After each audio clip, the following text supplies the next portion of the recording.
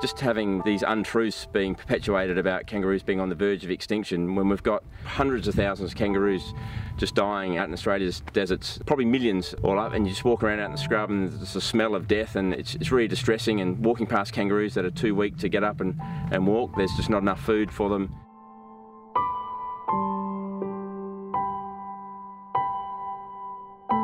The kangaroo, not only just as a food source, but as a totem, as an emblem, is very important to our people. And to see them going to waste, it really saddens our people.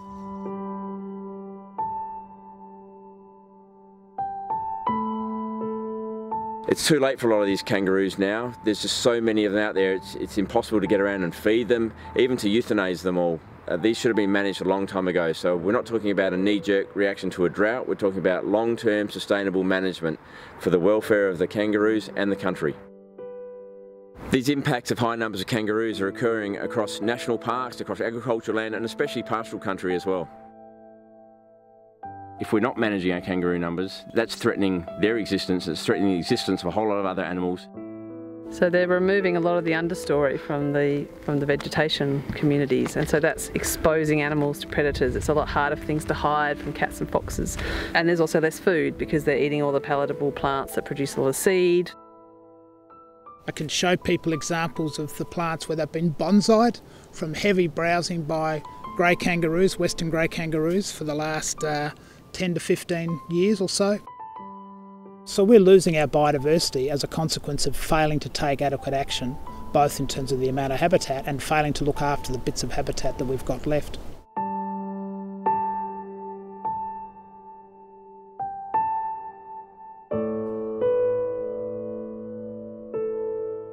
Something that Australians have really got to come to terms with, that we really need to manage our kangaroos in order to manage our conservation estate. And really one of the best ways to do that is to eat more kangaroos.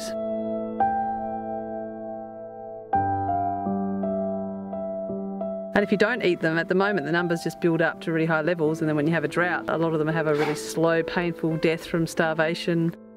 We're advocating for harvesting kangaroos when they're in good condition, before they started suffering like this and before the country started suffering.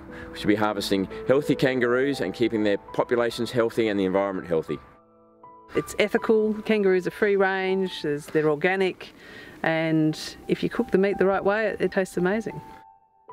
The best way of looking after these kangaroos is when they're still healthy, ethically harvesting them with accredited hunters rather than having to put them down when they're already suffering and already ruined the environment. I'd love to debate anybody who could point to a form of meat production that was more ethical than kangaroo harvesting. Overseas countries will often come and complain because they say, oh, kangaroos are endangered and threaten this country. The ones that are causing the damage clearly are not threatened. You know, I think we just have to wake up that reality is that we do need to do something now, and the solution is one which might not be palatable to all of us, but it can be implemented and has been implemented, and in many cases it might actually secure the well-being of kangaroos into the future. Seeing 2 or 3 kangaroos is great. Seeing 200 or 300 kangaroos is not so good. Seeing 2,000 kangaroos dying under the trees, it's really sad, it's really quite depressing, and it's really wrong. We should know better than that. We should do better than that. Poor old Roo's had his eyes pecked out by the crows, and there's 2 eagles just here as well, starving to death.